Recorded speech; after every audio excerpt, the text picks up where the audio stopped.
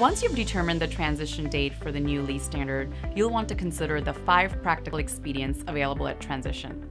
Hi, I'm Priya Singleton, Quality Control Officer at Blue & Company. Let's talk about the practical expedients or shortcuts that are available to you as you transition your leases to the new standard. The first 3 are really a package deal and should be applied together as an all-or-nothing option. This package of practical expedients to consider a transition basically states that 1. You do not have to reevaluate whether existing or expired contracts is or contain leases. 2. You do not have to reevaluate lease classification for expired or existing leases. And 3. You do not have to reevaluate the treatment of previously recorded initial direct costs for any existing leases. These 3 relief provisions must be applied consistently together to all your leases, meaning you cannot apply the relief on a lease-by-lease basis. In addition, you must disclose that the practical expedient package has been elected.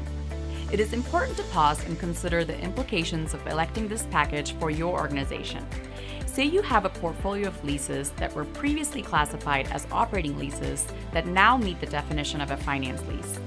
This classification may have a favorable impact on your EBITDA because the entire expense from your finance lease, which is the interest and amortization, would be excluded from this measurement.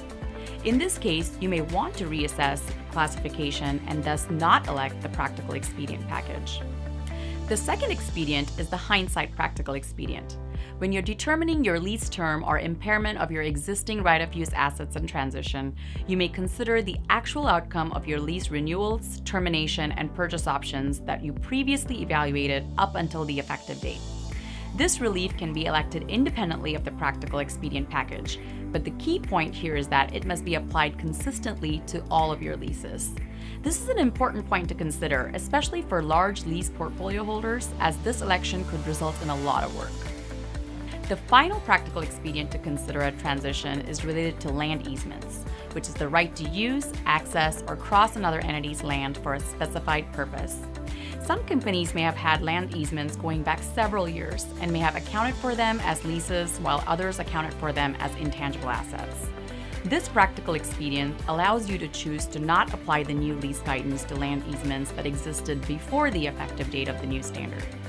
However, this expedient can only be applied if the easements were not previously accounted for as leases.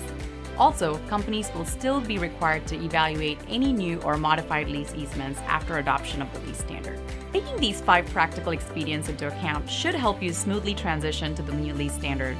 If you'd like to read more on this topic, please click on the link below to download Blue & Company's ASC 842 Lessee Implementation Guide or click through to watch the next video in this series on accounting policy elections.